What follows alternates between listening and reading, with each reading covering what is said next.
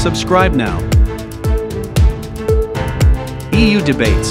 Something on this very unfortunate and terrible incident that happened yesterday when Al Jazeera journalist was killed.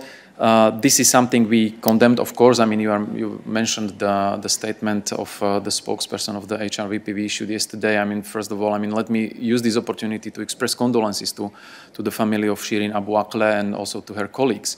This is a terrible incident that should have not have happened, and the European Union has condemned it very strongly, and we expect a thorough, independent investigation to clarify the circumstances under which this incident happened and also to bring those responsible to justice.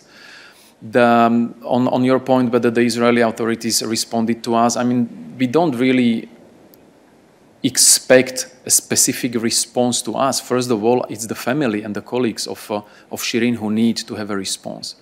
And the response, the best response is if such an investigation, thorough and independent, as called for by the European Union, but also other international partners, is launched as soon as possible so that everything is clarified beyond any doubt and those responsible are taken to account.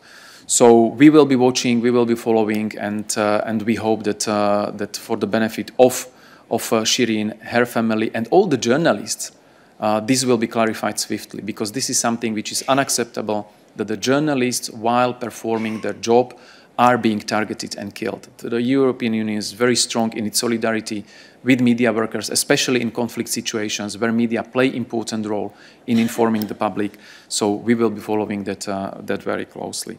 And if EU is prepared, of course EU is prepared always to provide whatever is necessary in order to contribute to clarify incidents such like these, and in this specific case, if asked, then the EU will be ready to consider providing assistance in order to contribute to a thorough and independent investigation of this terrible, terrible incident.